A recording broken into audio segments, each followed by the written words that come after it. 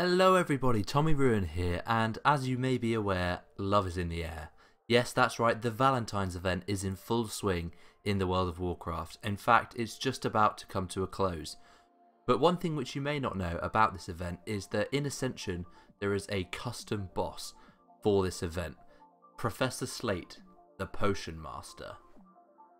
You can find the custom boss on Kaya Darrow, the island that Scholomance is housed, and as you go up to the gates you'll see the large arch that is surrounded by hearts, which is very contrasting to the rest of the Scholomance look, which is all gloomy and doomy.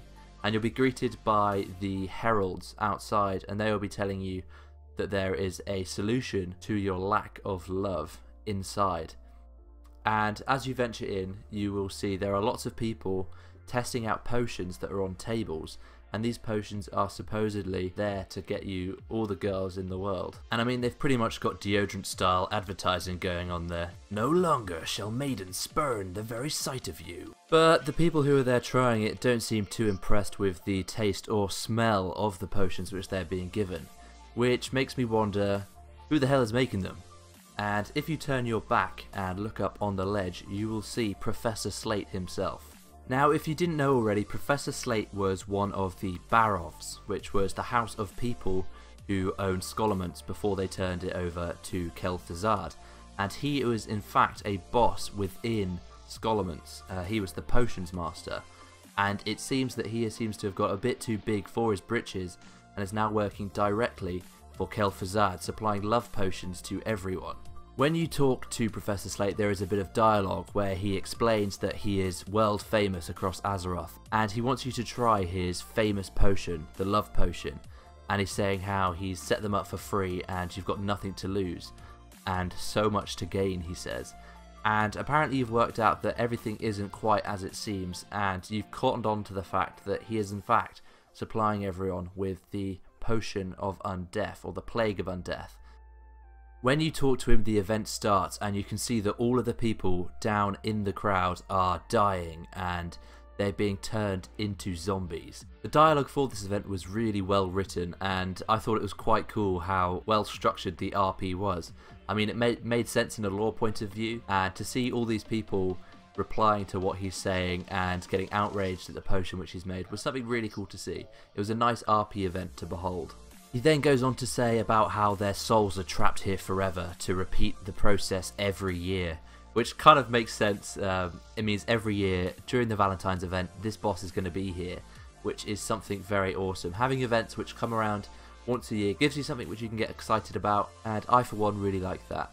He then goes on to mention that his master Kel'Thuzad was very pleased with how the potion's results went down, and as we all know, Kel'Thuzad is the big bad that is at the end of Naxxramas. After a long old spiel, he then jumps down and transforms into Professor Slate, the one that we know inside Scholomance. And this is the raid boss which you're going to be fighting.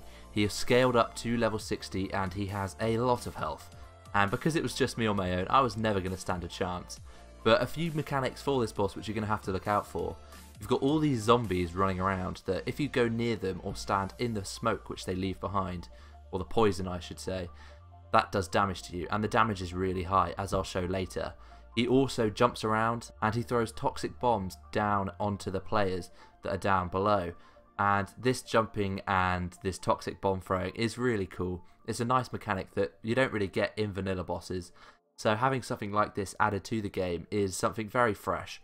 And especially just having new boss fights as well. Something very fresh and unique.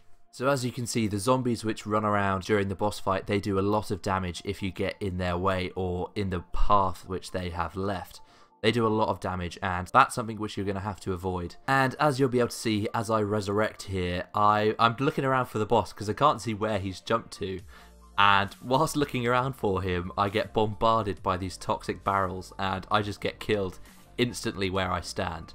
And this is a great mechanic for getting people to move around and to be aware of their surroundings and where the boss is. I don't actually know how you get the boss down from his aerial phase. I'm not sure if it's just timed or you have to range him, but it'll be an interesting boss fight to see with a full raid group. I'm not sure if any did actually clear him during the window, but it'll be exciting to see how he gets taken down next year during the Valentine's event.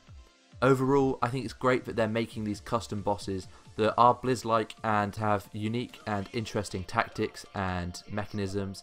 I think it's something great to see, and it really bodes well for the future of Ascension. If you have any questions about the event, about Ascension, or about anything else, leave them down in the comments section. If you like this video, hit that subscribe button and leave a like, but that's all from me. Thank you for watching, and I will see you all very soon.